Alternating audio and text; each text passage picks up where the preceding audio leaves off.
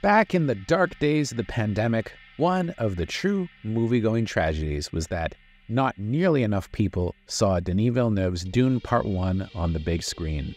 But you don't say that. Shut up. With many of the set pieces being shot for IMAX, it was an altogether different experience in cinemas than it was on streaming, and had it come out at a different time, I bet it would have made at least double the impressive $108 million that it made domestically. My Arakkis. Why Dune?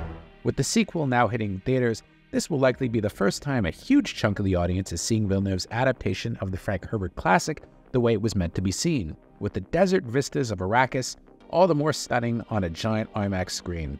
As such, I'm expecting a massive box office jump for this, especially with the two young stars, Timothee Chalamet and Zendaya, being significantly bigger now than they were in 2021. Quality-wise, Dune Part 2 is a stunning achievement. A much more action-driven story than the exposition-heavy first film, it wastes no time in plunging us directly into the war between the Fremen and the Harkonnens, picking up in the immediate aftermath of Paul's knife fight with the Fremen warrior Jamis. Many are comparing it to The Empire Strikes Back, and that's pretty fair. It's not true. That's impossible! As it picks up in the middle of a chaotic war and has a conclusion that leaves us anticipating a third film, which is to be based on Dune Messiah. Indeed, I can only think of a handful of times in recent years when I've been so immersed in a film. In fact, I don't even think it really happened to me last year outside of maybe Oppenheimer, and the scale and verisimilitude of Villeneuve's work is just staggering. By design, it really does feel like half of a bigger whole with the first film, but even still, I think those who might have found the first movie a little too talky might find this the kind of quality jump that The Dark Knight made from Batman Begins. As it really grabs you right off the bat, doesn't let go until the end credits.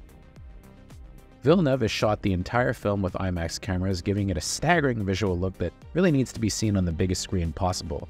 This might actually be the best looking film Greig Fraser has ever shot, which is saying something considering his filmography. Even still, I do find sometimes he shoots a little bit dark, but Dune 2 and the first one as well don't suffer from that.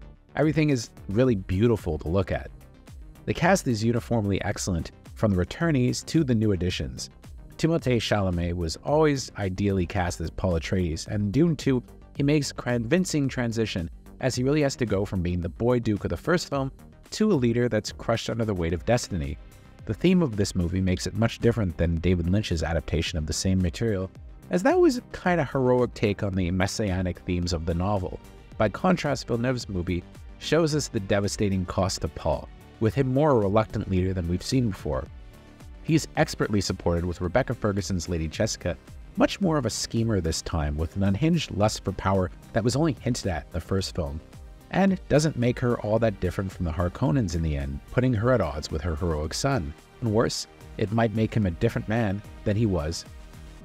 Zendaya's Chani grounds him, with her evoking both her character's deep, almost star-crossed love for Paul, as well as her bittersweet knowledge of the fact that Paul's destiny may take him far away from her, or make him a different man than the one that she fell in love with. Physically, her and Chalamet look amazing together. Villeneuve actually uses Zendaya and Chalamet in a kind of interesting way in the fight sequences, because he has Chani and Paul fighting like they're two halves of a bigger whole. It's kind of amazing, and it really kind of drives home the connection the two characters have. I've never really seen that in another movie. Meanwhile, Javier Bardem and Josh Brolin are touching as Paul's two pseudo-father figures. Bardem is Stilgar, the Fremen leader convinced that Paul is the Messiah they've been waiting for, and he kind of gives the film a little bit of levity at times, although his role is also quite serious when it needs to be. Brolin's Gurney, of course, is Paul's last connection to the House of Atreides, and Brolin comes in kind of late into the film, but when he shows up, boy, you're very happy to see him. Both men give the impression of being willing to sacrifice everything, including their lives, for Paul, making their performances sneakily affecting in a lot of ways. But as far as the baddies go, Dave Bautista and Stellan Skarsgård are back with bigger roles this time, but in terms of menace, they cannot help but be eaten alive by the saga's newest addition. Oh yes, Austin Butler's Fade Rotha may be the role that finally gets people to stop looking at him like he's Elvis, with him playing a sadistic baddie that's about as far removed from the king as you can get. His intensity and sadism really push the boundaries of the PG-13 rating, and the final confrontation with Paul likely is going to rank pretty highly among the best action scenes of the year. Meanwhile, other new additions to the cast, including Christopher Walken and Florence Pugh, have comparably less screen time as the Emperor and his daughter. Still, both convey the scheming, calculating natures of their character with aplomb. For real, folks, the casting is great, and Walken is kind of subtle this time. He's not really doing Christopher Walken the whole movie. No, he's playing it the way that a character actor would. And I think that Christopher Walken, because he's so iconic, sometimes, people mistake him for being a ham, but when he wants to be subtle and effective, he's really good, and he's awesome in this movie. Plus, there's the score by Hans Zimmer, which remains the perfect soundtrack for this space saga. Should we get a third installment of this as expected, this may really well end up being one of the great sci-fi trilogies of all time.